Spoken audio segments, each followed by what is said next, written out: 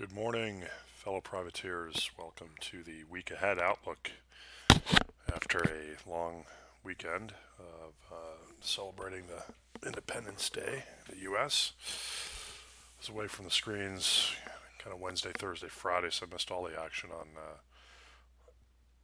all the NFP induced action on Friday. Pretty strong number. It looks like they revised up their numbers as well. Meanwhile, in Canada, the jobs data out of Canada was a bit weaker than expected. So, we will take a look at all go through all the currencies, a few of the equity indices. We got new highs in the U.S. equity markets last week, and that was kind of expected. We figured we'd get up to somewhere around 3,000 before a pause. Still just raising stops on our long equity position. There's also some stuff that came out over the weekend. Former IMF boss Christine Lagarde has been nominated to follow Mario Draghi as the next ECB president. We'll have to watch how this plays out, but I would think that she, coming from the IMF, I would think that she'd put some pressure on some of the European countries like Germany to start increasing the fiscal spending, because they've basically been pulling on a string now for a long time with, zero interest rates, negative interest rates. It's not really helping growth at all. So I think the next step there would be fiscal stimulus. So we'll see. She's been nominated. They have to vote. I would imagine she's plenty capable for this job.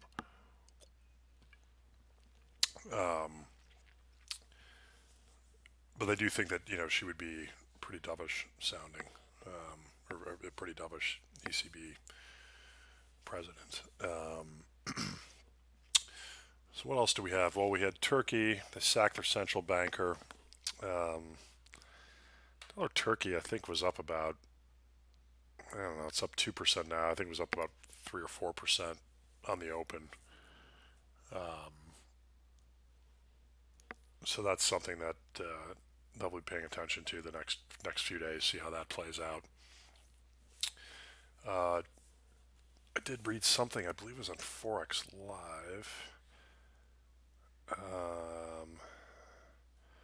It's coming out of the Hong Kong newspaper, the South China Morning Post. Despite Trump and Xi being friends, there is no deal on the horizon. So we're not seeing much of a reaction in things like cross yen, Aussie, Kiwi, pretty much unchanged from where we closed out on Friday. So nothing really there. Last week, if we want to see what the movers and shakers of last week,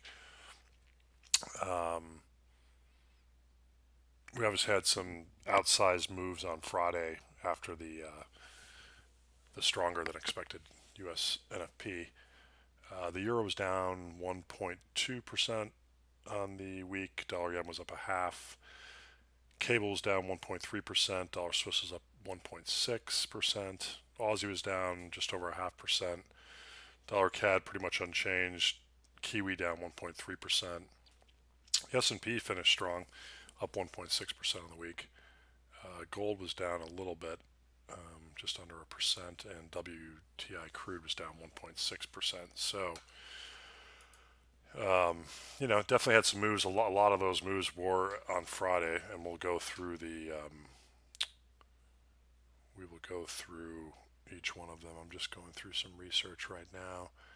I'm looking at the City Economic Surprise Indices, and let's see where we are in the U.S. Minus 58.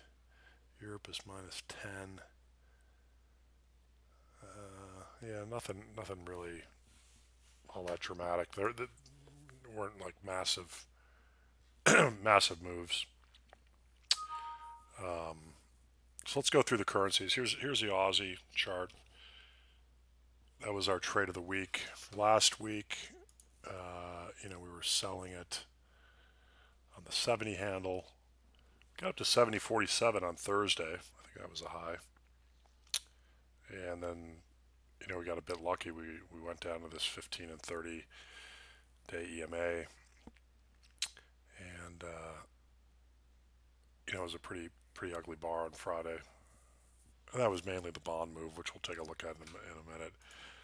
Euro dollar had the big down day here on July 1st, and then we had some indecisive inside type days, and then obviously Friday it shit the bed on the NFP number. Cable hanging around 125. Hasn't really traded yet, but it got down to 124.80 on Friday. So we did take out this old fractal 125.10, which was that's a pretty important low. I would imagine it was a holiday-induced, extremely thin market on Friday, half day in equities, that sort of thing.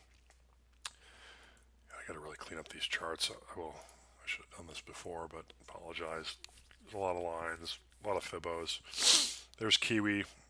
Every one of these dollar pairs looks the same. Dollar CAD actually had the initial move up, got up to 131.36 on Friday, and then closed back at 130.80-ish. That was with the weaker than expected CAD number, CAD jobs number. Here's dollar Swiss, which I haven't updated in a while, so I can do this. Let's take a look. Actually, let's run a fib here. Take it from this high, important high, 102 handle, down to 96.90 area. So we closed above the third. We closed above the 15-day, the 30-day. That's looking pretty bullish. My guess is we get a test of this 200-day and this half fib before this little dollar rally peters out. Dollar yen, we've broken up through the 30-day as well. It looks like it's got some more tops. There's a fractal here at 108.80. This is kind of a big area. Didn't like it up there, so we'll see how it reacts. It's not too far. Dollar China back up to right around 890.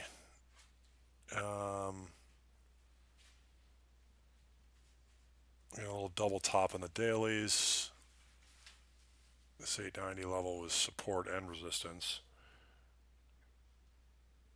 So let's watch. I think I saw something from Trump about saying that China is still trying to devalue their currency. They're not too happy. Sorry, I'm just looking at a couple of these. Let's take a look at dollar Turkey. See what that did. Trading View is not going to, I don't think it's reflected everything. I believe the high was closer to 580. So maybe up somewhere around here. Probably wasn't up there long, but it was during the twilight zone. I'm doing the video. About 30 minutes after the CME reopened. So Aussie yen, nothing really going on there. Euro Aussie, nothing going on there. Let's take a look at Euro yen, not much.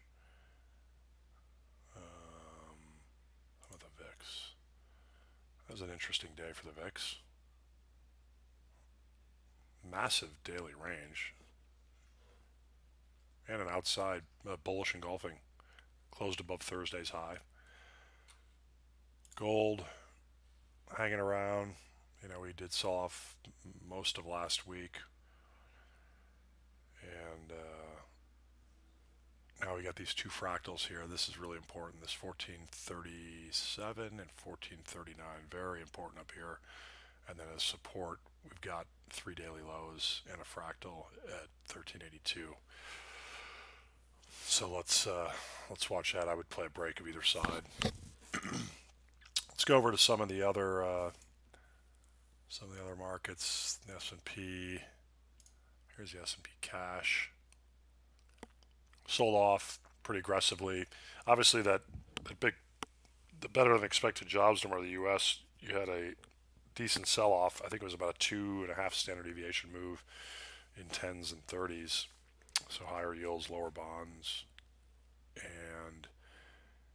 but you can see here, it looked like the dip buyers came in pretty aggressively, somewhere right around this 29.68. Futures, I think, got just above 3,000, maybe 3,006 in the S&P. Let's take a look here. Here's a future. What was that high?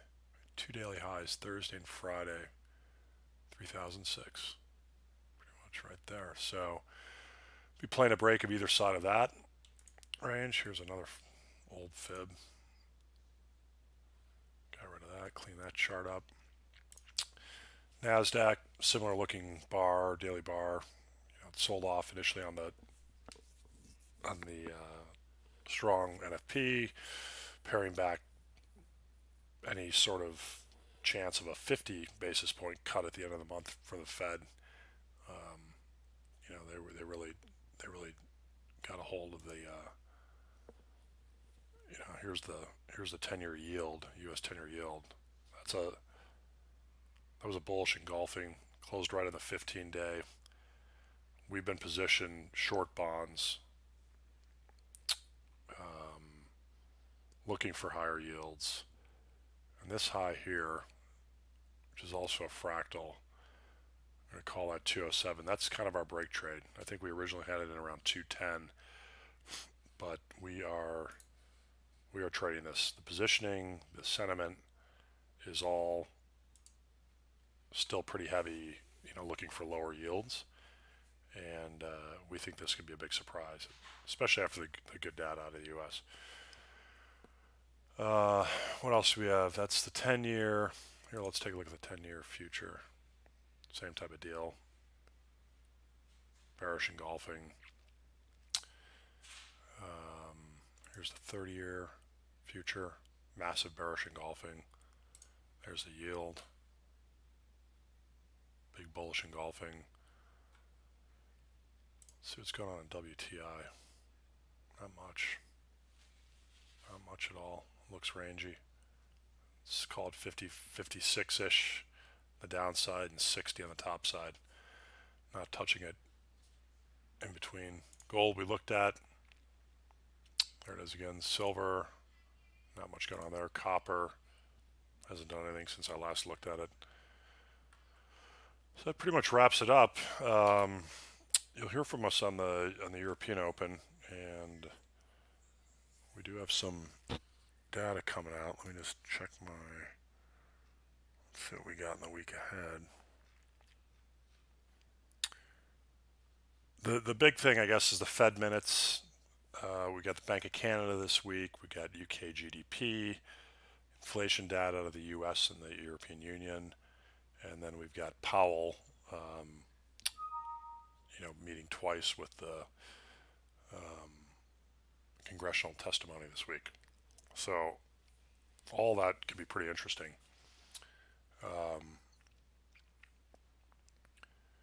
What else do we have? We got Germans. We got some German data, industrial production. But I think the big thing are these Fed Chair Powell's testimonies to Congress, and we'll be watching that closely. We also have RBA's Guy Debelle speaking. I think that's Thursday. Yeah, that's Thursday Australia time. That's when the U.S. inflation data comes out. Also have the minutes from the ECB meeting on Thursday. And then Friday we got Chinese trade data.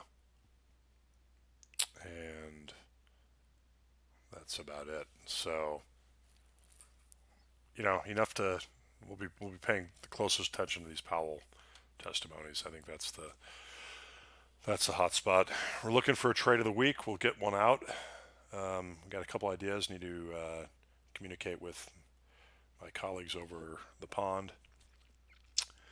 And wish you all the best in the week ahead. Cheers.